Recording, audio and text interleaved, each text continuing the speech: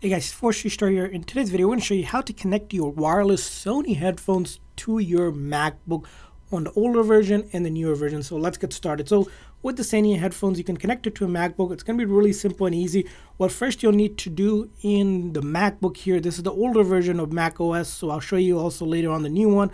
Go into the Apple logo up here, and then you'll go to System Preferences. And once you go to System Preferences, simply open up a Bluetooth there. Once you open up Bluetooth, you need to go ahead and turn on the power and the Bluetooth connectivity on the headphone. So as you can see here, there's a power button on this one. These are the 720, but of course it's going to work similar to the other models as well. And all you do is press and hold that power button just like that. And once you hold it, it's going to blink that.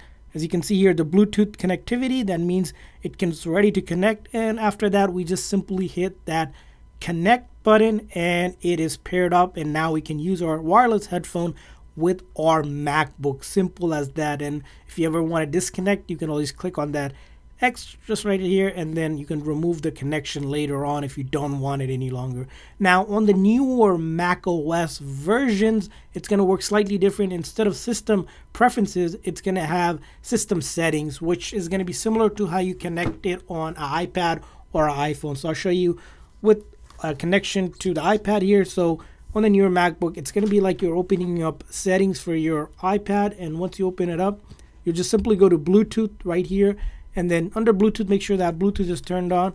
And all you'll do is, again, same exact thing. You're going to press and hold here the power button, right, until it can see the device. Sometimes it takes a moment, so let me try again here. So I'm pressing and holding that power button on the wireless headphone.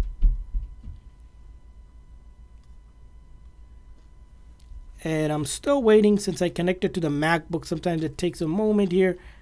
And the other thing you could also do here, if it doesn't pick up right away, is you can go ahead and turn off Bluetooth, right?